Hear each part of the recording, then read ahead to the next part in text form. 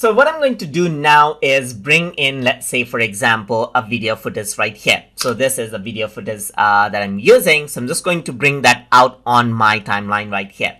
So once I do that, I'm going to break them apart right here. So I'm just going to break this apart right here. I'm just going to go around, break this apart right here. I'm going to go around, break this apart, and you can see that these are smaller clips, as you can see right here. So if I were to go around, and this is what you have, as you can see. So I'm going to right click, and here you can go around, and then you can see that these are separate clips right here. So I can go around, delete it, and rearrange this right here.